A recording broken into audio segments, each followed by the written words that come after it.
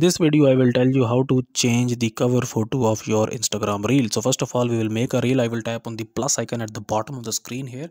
Then I will go to the reels option here and I will make a quick reel here. And then I will tap on next and then again next, and here you can see this option which is like edit cover photo. So I will tap on this one, and then if we want, we can actually choose the time frame for our reel from our reel. And if we want, we can actually apply this from our device. So I will tap on this one, and this will loads up the gallery of my phone. Okay, so let's suppose that if I want to add this image as a cover photo, so I will tap on this one, and now this image has been added as the cover photo for my reel.